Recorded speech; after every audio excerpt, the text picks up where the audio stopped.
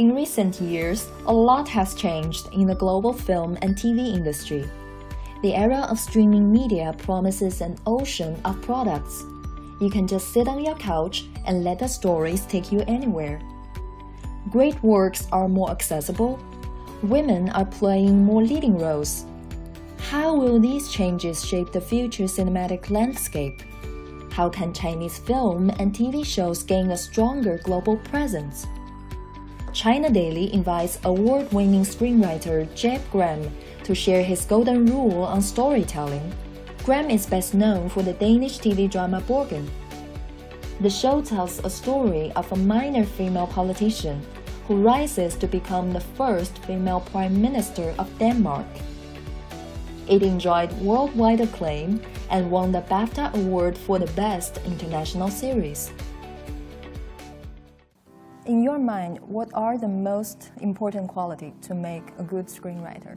I think it's very much, you have to, of course you have to have a lot of imagination, but for me it's almost more important that you are able to empathize with other people, that you understand other people and then you understand their psychology, that you understand what really takes place inside them and also all the things they don't say. So you have really to understand people, I think, on a very deep emotional level.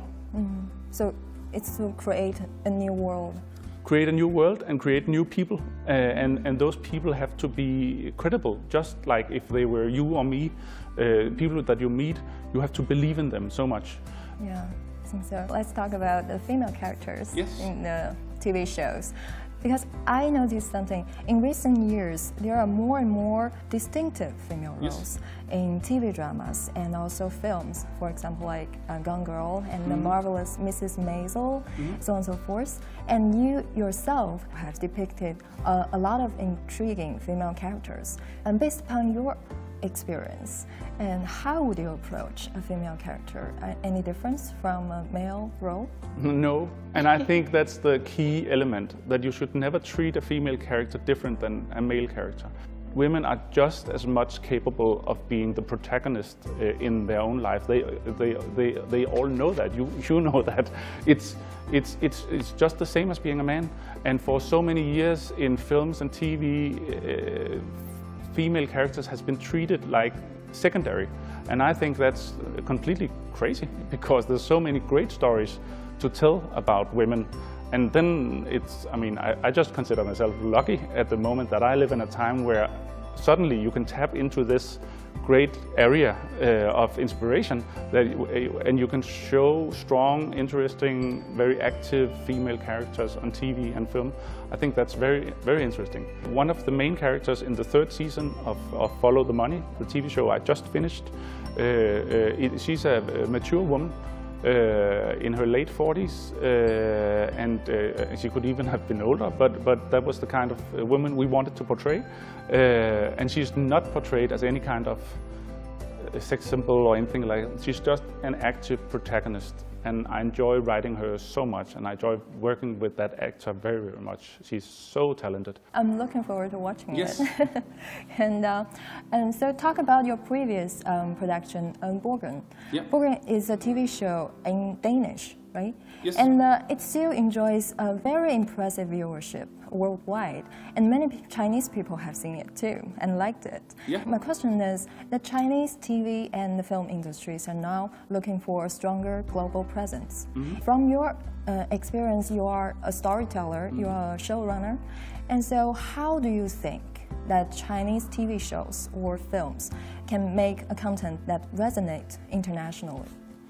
I think it's very much about writing your own stories, not trying to copy American stories or European stories, but really the thing that worked in Denmark, at least, is very much that when we stopped trying to copy the American stories and stopped trying to tell crime serial stories all the time, just like the Americans, and started focusing on original stories that took place in Denmark and were very specific to Denmark and to Copenhagen, the capital of Denmark, some of them, like Borgen.